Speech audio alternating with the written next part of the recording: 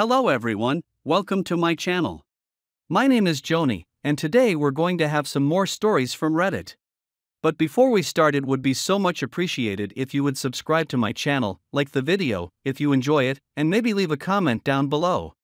These simple clicks would mean a lot to the future of this channel and really reward the effort that I put in every day. And now without further, let's go. Now let's get into today's stories to find out what happened. I've 32 male, been with my wife 31 female for a total of 11 years, but we have been married for 8. We met in college and we started dating about halfway through. We moved in together after graduation, and we went through all of the ups and downs of our postgraduate life together. She made everything more tolerable for me when we were going through the bad times.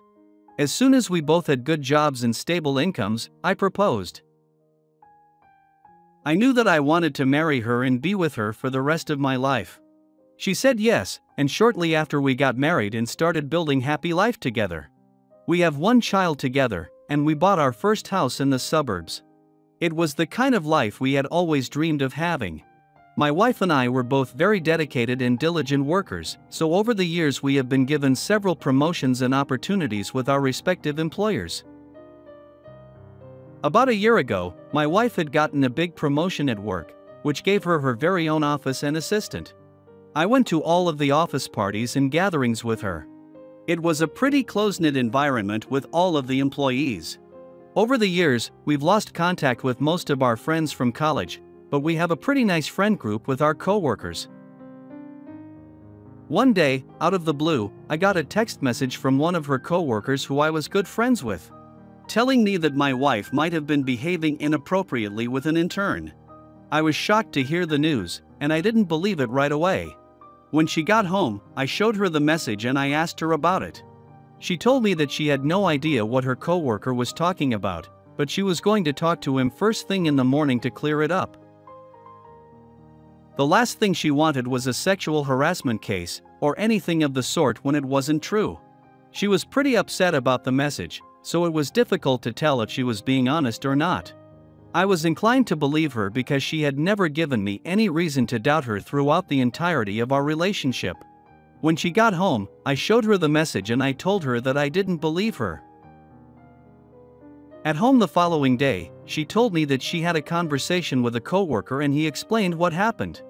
He thought he saw them in a compromising position through her window, but she told him that what he saw was them sitting close while she helped show him something on the computer. The intern even confirmed that was the case and assured the coworker that nothing was going on. I felt relieved that it seemed to have been over. I didn't think that my wife was cheating on me, but it was good to know that she had resolved that issue with her coworker. Several weeks later, my office gave all of the employees a 4-day weekend because they had to renovate some parts of the building. I had that Monday off and figured it would be nice to surprise my wife with a nice lunch at work.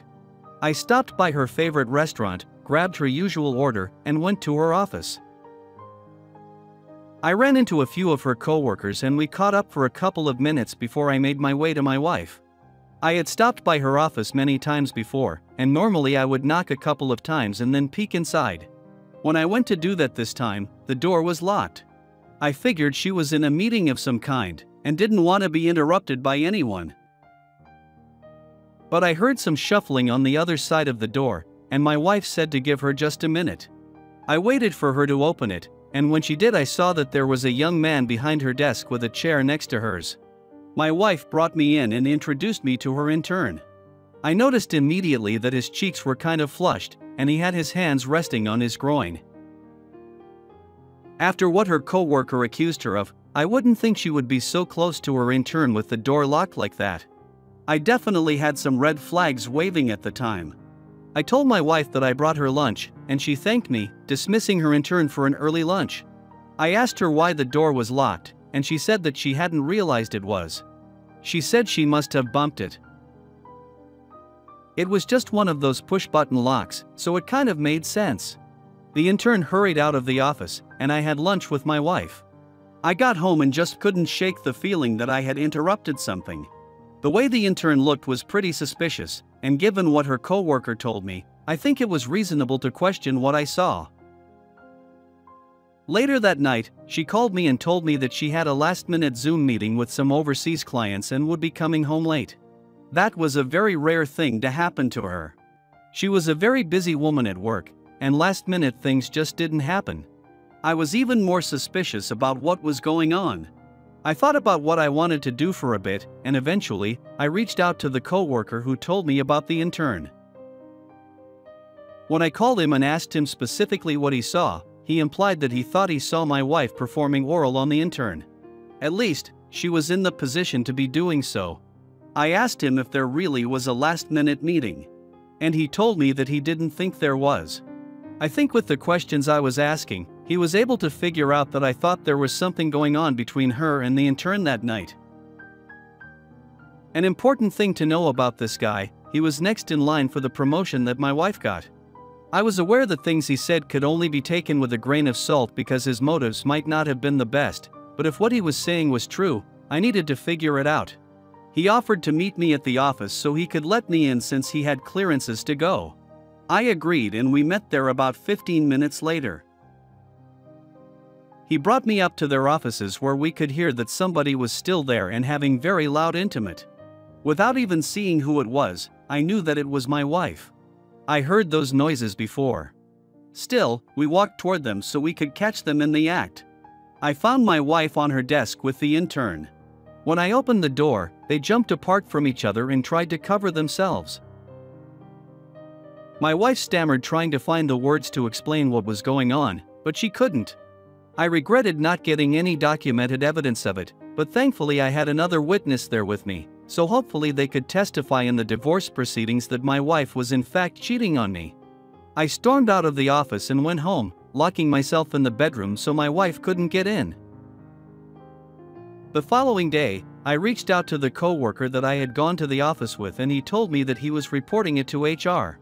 Later that day, I overheard my wife get a call and it was clear that she was terminated. She was very upset by whatever happened on the phone call. The intern was let go from the office as well.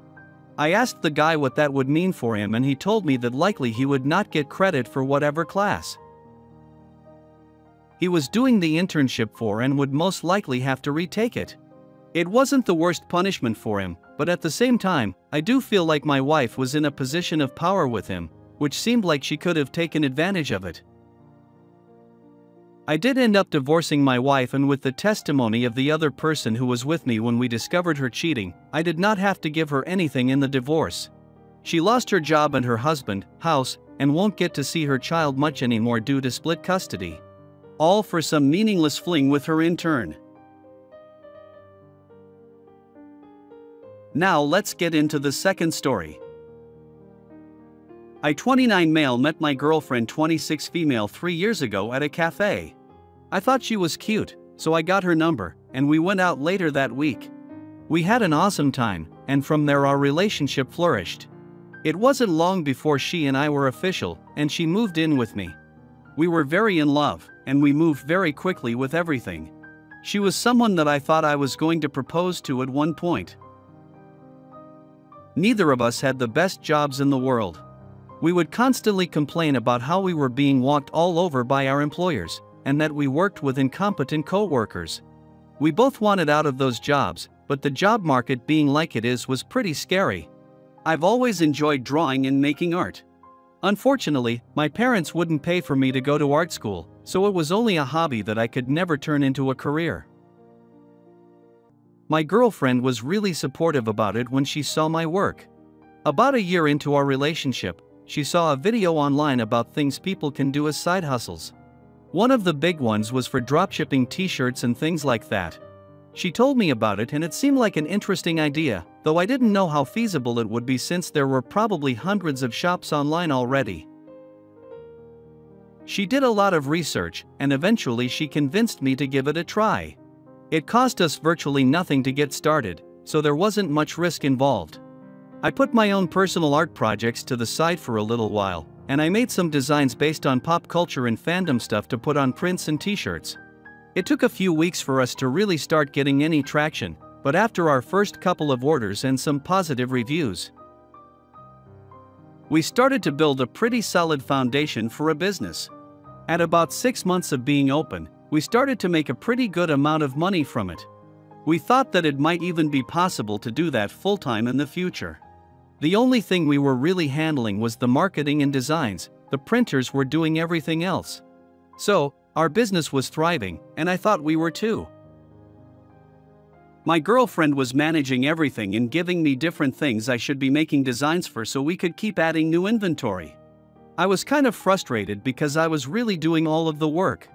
All she was doing some brief research on things that were popular and leaving everything else to me. We weren't married, so all of the income wasn't shared. We were splitting it 50-50 and I didn't think that was fair. I confronted her about that one day and she got really mad at me for suggesting we alter the payments. I explained my side to her and she ended up storming out of the house to spend the night with her friend. She hadn't been answering any of my phone calls, so I called the friend that I assumed she was with and she told me she wasn't there. I was a little confused, but I rationalized it as thinking that her friend was lying on her behalf. I kind of just assumed that she didn't want to talk to me at the time. I sent a bunch of text messages apologizing and asking her to come home so we could continue talking about it together. Her running away at the first sight of conflict between us was already a pretty big red flag for me. She never responded to the messages, but she came home the following evening. When I asked her about where she was, she told me that she was with the friend that I had called. Again, I thought that she told her friend to lie about her whereabouts. I didn't disbelieve her when she told me that. We sat down and had a conversation about everything, and we agreed that I would get 10% more of the funds that I was currently getting. Still, I wasn't happy with that compromise, but I didn't want to argue about it if it meant possibly losing her. A few weeks went by after that argument and things started to seem off with her. I would come home and she wouldn't be there. Whenever we would have time together, she would be more focused on her phone than me. It seemed like she was disinterested in being with me altogether. I felt pretty self-conscious about everything after that. I kind of rationalized it in my head as she didn't like me anymore and it hurt.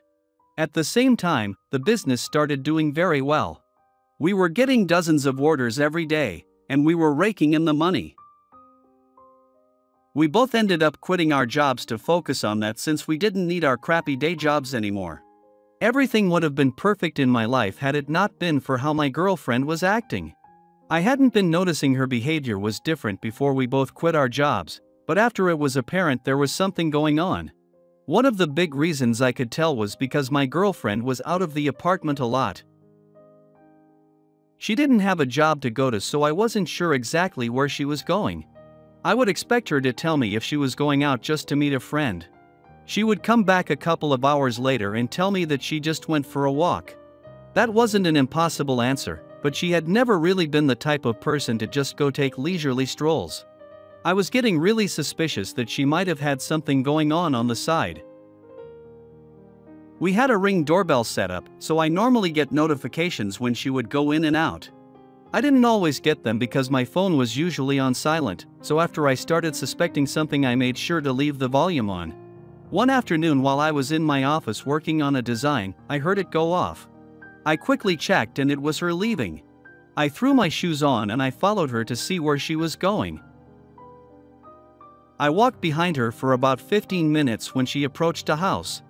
It wasn't one that I had ever been to with her. We introduced each other to all of our friends and family already, so I thought I would have recognized the house if she was visiting a friend.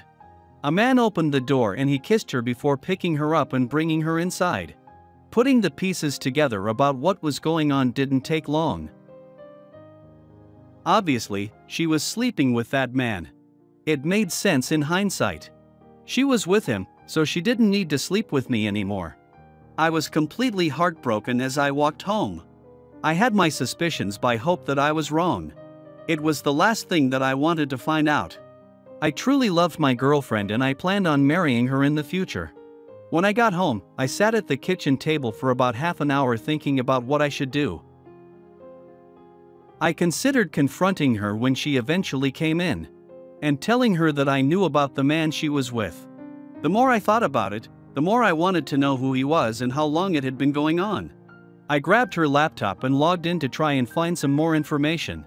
When I checked her emails, I found some correspondence between both of them. From what I could gather, they met at a local business ownership and entrepreneur organization. I remembered my girlfriend telling me she was going to a meeting to try and pick up some tips on how to properly run a business. It made sense that they met there. That was shortly after we started our business together. Their messages were friendly at first and there wasn't anything alarming about them.